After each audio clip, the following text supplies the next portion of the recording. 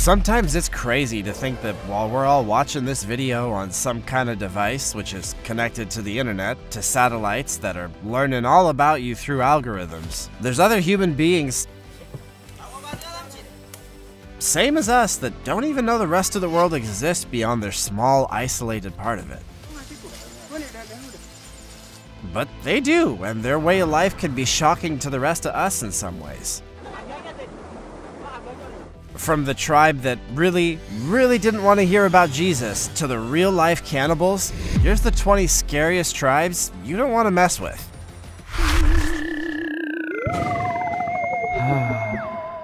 Number 20. Mercy. In the African country of Ethiopia, there's a group of people called the Mercy. Their women are known for their huge lip plates that they wear as a form of decoration. They're one of the last African tribes to still wear traditional clothes and accessories. They live in the remote Omo Valley. A Mercy's girl's lip is cut open when she's about 15 years old, and a kind of plug soaked in water is put in until the wound heals.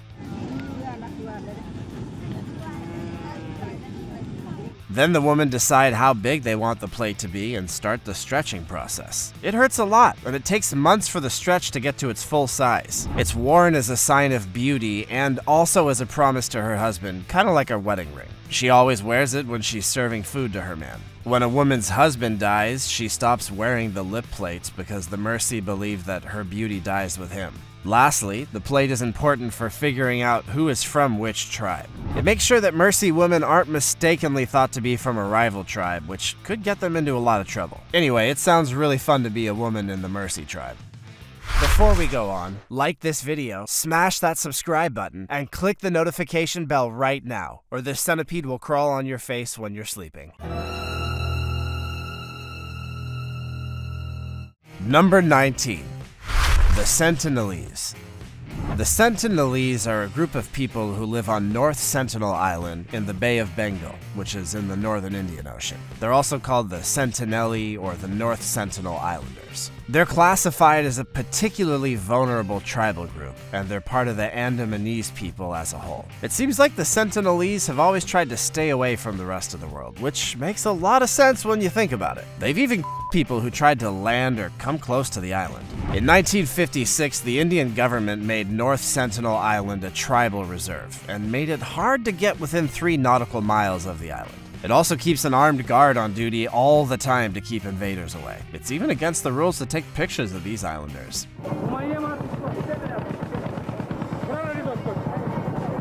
No one knows how many people are in the group, but estimates range from 15 to 500, with most being between 50 and 200. In November of 2018, All Nations, a Christian missionary group based in the US, trained and sent John Allen Chow, a 26-year-old American, to North Sentinel Island. His goal was to meet and live with the Sentinelese in order to convert them to Christianity. They had been doing fine without Christianity for quite some time, but okay, yeah, sure, try. He tried to sing them praise songs and talk to them in Xhosa, but they didn't answer. When he tried to communicate with them in other ways, they laughed. But the laughter didn't last long, and soon they heard enough about Jesus. Later, fishermen saw the islanders dragging Chow's body, and the next day, the fishermen found him dead on the beach. I bet there's a lesson somewhere in there about trying to push your views on other people, but it's not for me to say. Number 18. Caribs.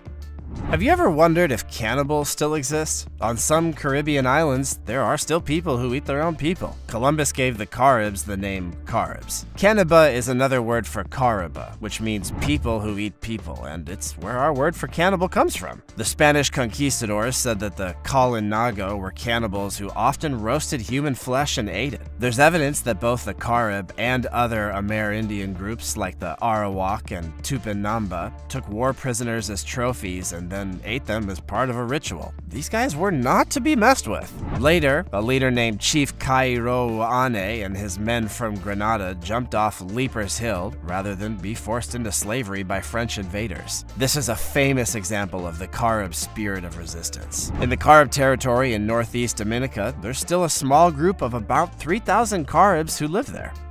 Number 17. Aztecs. It's not really fair to call the Aztecs a tribe. When the Spanish first made contact with them, the Aztecs ruled a mighty empire. they were in many ways far more advanced than the European explorers. At first, they must have seemed undefeatable, but history had other plans for the Aztecs, and their greatest weakness was how much they were hated by all the other peoples living in Mexico at the time. Well, that and actually really much more a smaller enemy that would reveal itself later. Between 1325 and 1519, the Aztec Empire thrived in the Valley of Mexico. It was the last great civilization before the Spanish came in the early 1600s. The Aztecs, who are also called the Mexica, ruled through a mix of fear, political skill, alliances, and military power. At the same time, the Aztecs were known for being skilled craftspeople, engineers, builders, traders, and farmers. They made colorful, detailed art, huge cities with tall pyramids and big waterways, a highly productive farming system, and a way of writing that used logograms and syllable signs. The Aztecs kept their empire going and fought off other groups with a strong and well-trained military. All Aztec boys were trained for war in special military compounds starting when they were very young. But when the Spanish came, they were no match for them. You may think that's because the Europeans had better military strategies or technology, but the biggest reason is actually that the Europeans were filthy. They didn't have good hygiene habits, and they had a lot of diseases that they brought with them from Europe, especially smallpox, and that's a big reason why Cortez won against the Aztecs. Indigenous people didn't have any immunity to their diseases, so it spread quickly in thousands, paving the way for the Spanish Empire. Number 16. Awa tribe in Amazon rainforest. About 100 of the Awa's 600 members still live as nomads in the Amazon forest near Brazil's border with Peru. The Awa have been called the world's most endangered tribe. Illegal logging and wildfires put them in near constant danger. This led another tribe, the Guajajara, to become forest guardians to protect them. The Awa are a group of people who have always lived in Brazil. They live in the Amazon rainforest. There's about 100 of them who never talk to anyone outside of their group. People think they're very likely to go extinct because of and governments who want to cut down the trees in their area. The tribe is nomadic and lives by hunting and gathering. They're also very good at staying alive under normal circumstances. When it's time to hunt for food, kids in the tribe learn from a young age how to make their own bows and arrows and how to hunt. During the 19th century, Europeans who moved into the area the Awa more and more. They also cut down most of the trees on their land. Around 1800, the Awa started to become more nomadic in order to avoid being taken over by Europeans. Well, that's a really kind way of saying eradicated. Late in 2011, illegal loggers burned to death an 8-year-old Awa girl who had wandered away from her village.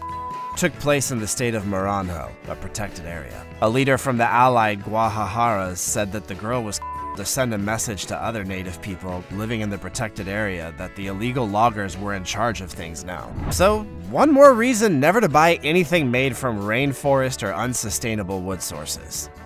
Number 15. Papuan in West Papua. West Papua is an Indonesian territory on the island of New Guinea, which is near Australia. It's home to about 312 tribes. West Papua has a lot of military operations, and soldiers and police can kill and torture people with impunity. West Papua is in the western half of the island of New Guinea. It's a colony of Indonesia. It's a different group from Papua New Guinea, which is an independent country. Since Indonesia took control of West Papua in 1963, the indigenous Papuan peoples have had to go through a lot of pain and oppression. The tribal people of Papua are Melanesian.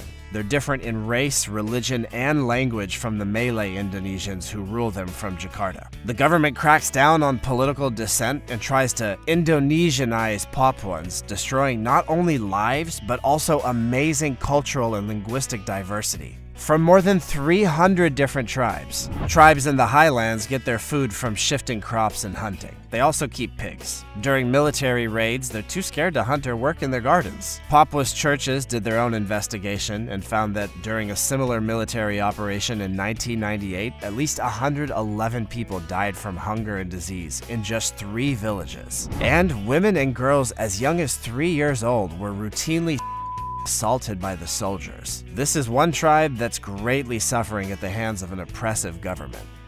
Number 14. Mashco Piro in Peru.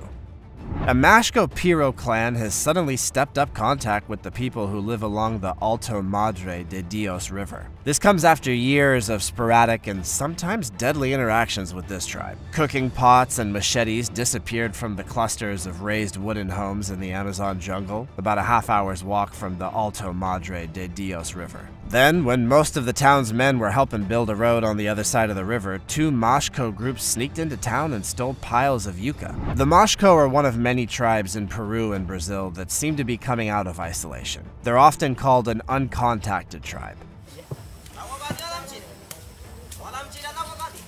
Mashco had been showing up more often and being more aggressive, which has led to one death, the evacuation of 2 villages, and the government getting involved. It's a complicated situation that changes constantly. Any early contact with a remote tribe puts everyone at risk of dying from violence or disease. It's the same concept that we described with the Aztecs earlier. Their immune systems have not been exposed to diseases that they would see if they met up with modern people. So things like the flu, measles, or even just the common cold could be deadly. No one knows why this tribe are now venturing into the regular world, but it's a tricky situation to say the least.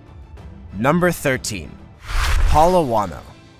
The Palawan tribal people are the original people of the Palawan group of islands in the Philippines. They hunt wild animals with spears that are tipped with poison. They catch fish by putting a special root sap into a shallow stream or river and mixing it with water. The tribe didn't keep many chickens or pigs as pets, but dogs were often their favorite because they could also be used to hunt. Most of the time, Palawans don't put sea salt on their food. Their normal diet includes rice, bananas, cassava, vegetables, rimas or breadfruit, fruits, wild pigs they catch while hunting, birds like wild quails and tickling, wild chicken, and freshwater fish. They make a tasty dish called pinyaram for a festival. It's a kind of cassava or rice cake that's served on banana leaves, and it's similar to bibingka in the Philippines. Interestingly, they don't know what year or years are. When people ask them when they were born, they'd point to a tree and say that they were born when that tree was about a certain height. Number 12. Suri people in southwest Ethiopia. Sur is a Pashtun tribe that lives mostly in Afghanistan and Pakistan. People say that they're related to the Ghurids, a dynasty that began in Mandesh, which is in the Ghor area of Afghanistan today. Sher Shah Suri was from the Sur tribe. He started the Suri Empire in India. They ran the empire from 1540 to 1555 when Humayun and the Persian army beat them at the Battle of Sirhind and re-established the Mughal Empire. People from the Sur tribe are now part of the Pashtun tribe and belong to the Lodi Betani Confederacy. Pashtun people are an important ethnic group in eastern Iran. They speak Pashto and they follow Pashtawali code of behavior. They live mostly in Afghanistan and Pakistan, and they have between 350 and 400 tribes and clans. They have about 49 million people, and they're the largest tribal culture in the world. Number 11. Yanomami tribe.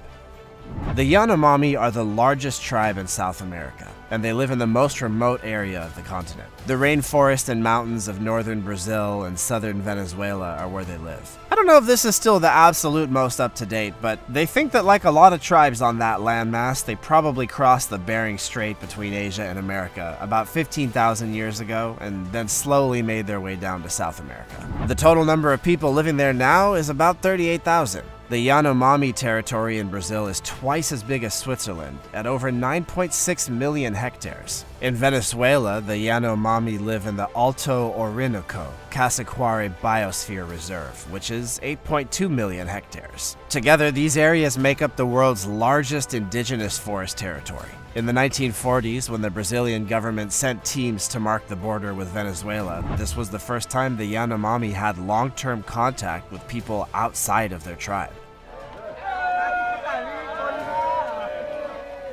In the early 1970s, the military government decided to build a road through the Amazon along the northern border. Bulldozers drove through the town of Opiquethri without giving anyone any warning. 2 villages were wiped out by diseases that the people didn't have an immune system to fight. The road brought in colonists, diseases, and alcohol, all of which were very bad for the Yanomami, and these troubles haven't gone away. Number 10. Corobo tribe. The Corobo live in the Javari Valley, near where the Itu and Itikwa rivers meet. They're sometimes called clubber Indians because they use battle clubs. I'm hoping that they used to be called that because, they're not Indians and clubbers isn't exactly flattering. Around 200 people, or most of the population, still live alone and move between the rivers Itu, Coari, and Branco. In 1996, a small number of Corobo were finally able to be reached by people from outside their tribe. After they met, the Corobo began to go to Matis Indian camps and settlements in the jungle. The group now lives in 2 different places on the lower Itu. The Corobo are one of the last groups of people on Earth who live almost completely cut off from modern culture, even though they have had many violent encounters with the villages around them. Even though Corobo isn't their real name, it's what most people call them. In reality, Corobo is an insulting word made up by a tribe that used to be at war with them. The rest of the world then adopted it as a way to identify them. Locals often call them casseteiros, a word that a French journalist mistook for head mashers because it sounded like the French phrase cassetet. Cassetero, on the other hand, just means clubber, or man with a club, referring to their weaponry. Much like the nearby isolated people known as flecheros, who are simply archers, and they're just referring to the weapons that they employed too. Number 9. Moken tribe. The Moken are an Austronesian people who live in the Mergui archipelago. This is a group of about 800 islands that Myanmar and Thailand both claim as their own. Most of the 2,000 to 3,000 Moken live as a semi-nomadic hunter-gatherer tribe who depend heavily on the sea, but this way of life is becoming more and more dangerous. The Moken share a culture, and there's 1,500 men and 1,500 women who speak the Moken language, which is its own Austronesian language. Myanmar and Thailand haven't been able to integrate the Moken into the culture of the area as a whole very well. But the Moken don't know what their future will be like because their population's going down.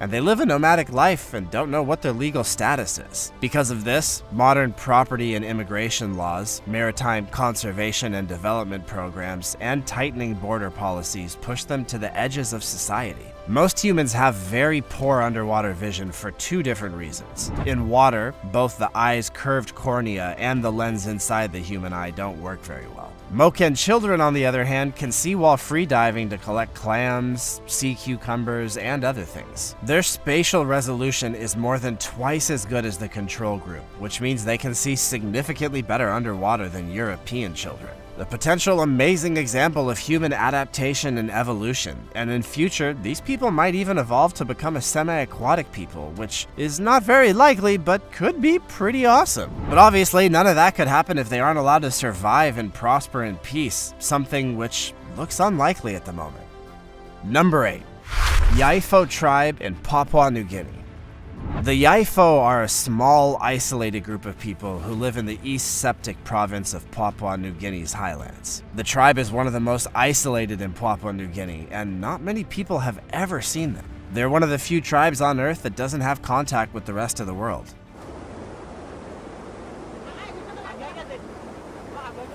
In 1988, an explorer named Benedict Allen first went to see the tribe. In November of 2017, it was said that Allen had gone missing while trying to plan a second trip to the tribe. He was later found safe and sound. When he first met the tribe, he wrote that they gave him a, quote, terrifying show of strength, and a lively dance in which they showed off their bows and arrows. Allen's expeditions are unique in that they're done without Western guides, a phone, or GPS. Instead, he relies on local help as much as possible, instead of the usual help from the outside world. Allen said, "To me personally, exploration is not about planting a flag, or conquering nature, or going somewhere in order to make a mark. It's the opposite of these things. It's about opening yourself up, allowing yourself to be vulnerable, and allowing the place to make its mark on you." Number 7. Korowai. Even though the idea of living in a treehouse as tall as the Statue of Liberty sounds pretty scary, these amazing structures are very strong and well built, and they're made to keep its residents safe from all the dangers in the area.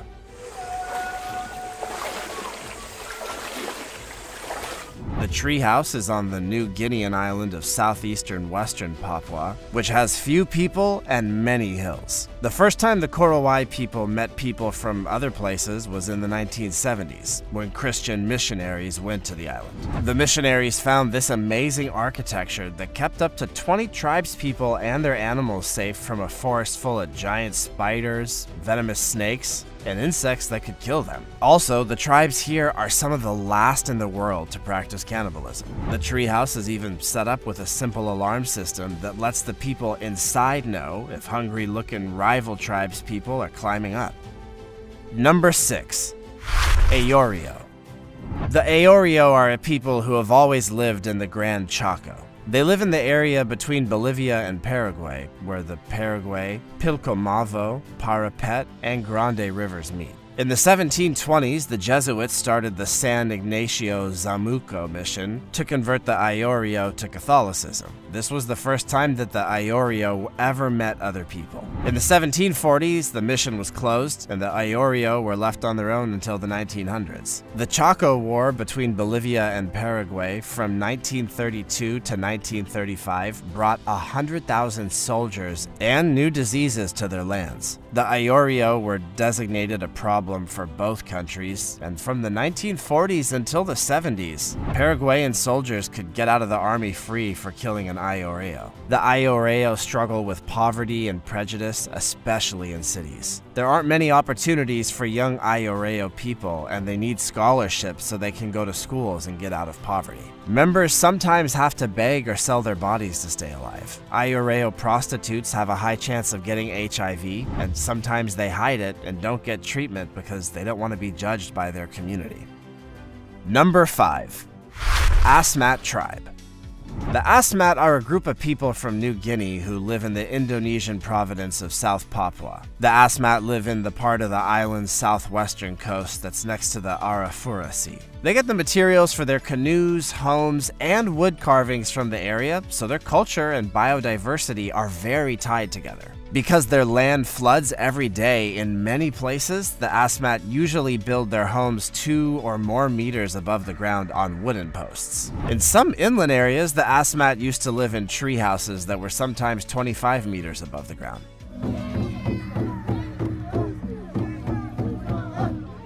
Asmat art, like the BC pole, is made of intricate, stylized wood carvings that are meant to honor ancestors. The world's museums have a lot of Asmat artifacts. 2 of the most famous are the Michael C. Rockefeller Collection at the Metropolitan Museum of Art in New York City and the Tropen Museum in Amsterdam. Headhunting raids were a big part of Asmat culture until missionaries stopped them. However, some accounts say that these practices continued until the 1990s. The death of an adult, even if it was caused by disease, was thought to be the work of an enemy, and family members tried to take a head in a never-ending cycle of revenge and appeasing the dead. The rituals that Asmat boys went through to become men required hunting a head, as well as aspects of cannibalism. Number 4. Agori. The Agori are a group of Shivite sadhus who live as monks in Uttar Pradesh, India. Most Agori live near places where people are cremated, most famously in Varanasi. Still, they can be found in much more remote places, such as the cold caves of the Himalayas, the thick jungles of Bengal, and the hot deserts of Gujarat. Agoris believe that you can find freedom by doing things that are forbidden in traditional Hinduism. They also think that if these practices are done right, spiritual growth can happen more quickly. The way of the Agori is not for people who are easily scared, because if you don't do your practices right, you might risk getting even more stuck in the wheel of life. Cannibalism is one of the most well-known things the Agori do. It's important to know that the Agori don't people intentionally to eat their flesh. Instead, they eat the flesh of bodies that are brought to the crematorium to be burned. They often eat this raw, but sometimes they roast it over an open fire. Another thing the Agori do is not wear clothes. Agori often wear nothing but a loincloth, and sometimes they just go around naked. The practices of the Agori are very strange and extreme, and most Hindus would almost certainly not agree with them, but their culture is very fascinating and complex. Number 3. Mudmen Asaro Tribe. The Mudmen of Papua New Guinea, who are from the Asaro tribe and are also called the Halosa, wear traditional clothes that focus on mud masks. They live in Papua New Guinea's Eastern Highlands province near the town of Goroka.